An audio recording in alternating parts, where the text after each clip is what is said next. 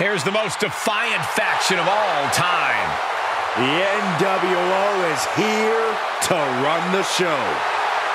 The following is scheduled for one fall, making his way to the ring, representing the NWO from Hollywood, California, weighing in at 302 pounds, Hollywood Hogan!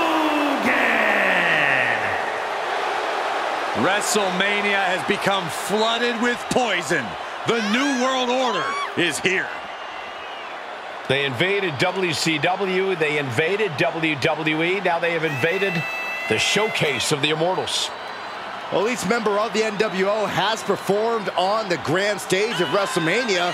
Some of them have main evented WrestleMania. But tonight is not about celebration, it's about destruction.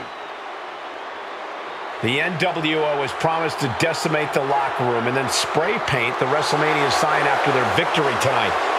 Well, something tells me they're about to create a WrestleMania moment we'll remember for life.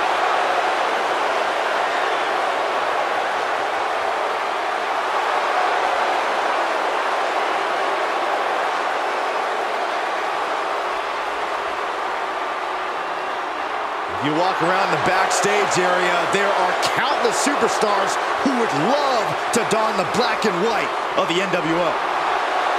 It's better than the alternative of getting beat down by them. Good point.